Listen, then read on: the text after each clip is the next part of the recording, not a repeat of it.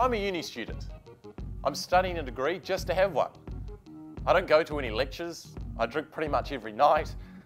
I don't have any money. How did I end up like this? Where am I going with my life?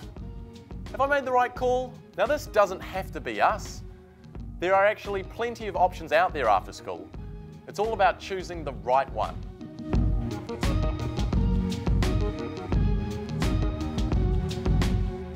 So we want to go get a qualification? Well, there's a few options. University courses are for more theoretical learning, so going to lectures, writing some essays, and doing some exams.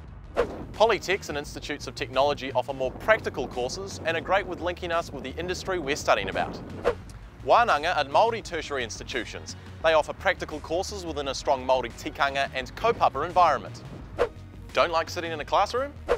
Well, we can learn practically too. Workplace training like apprenticeships, they teach theory and practical skills at the same time.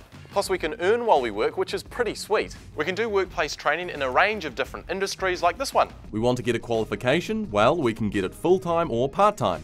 Full-time study is best if we want to complete our qualification sooner.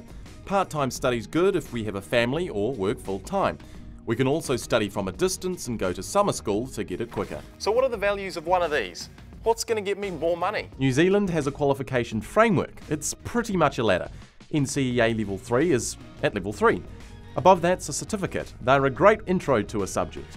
A diploma is the next step up. They're a cool way to quickly start a career. Level 7's a bachelor's degree, 3 years full-time study. They can be specialised or quite general. We could then do a postgraduate course.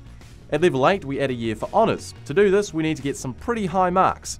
Then we can do a master's, and at the very top we have the PhD. So how do they compare money-wise? Well, according to Careers NZ, if we got a certificate in sport and rec, within that year we could be earning 23 grand.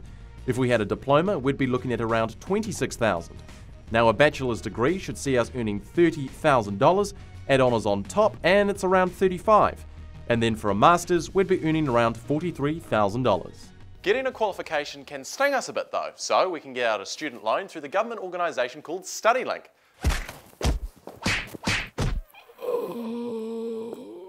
That was StudyLink. The loan has 3 parts: compulsory course fees, course-related costs, and living costs.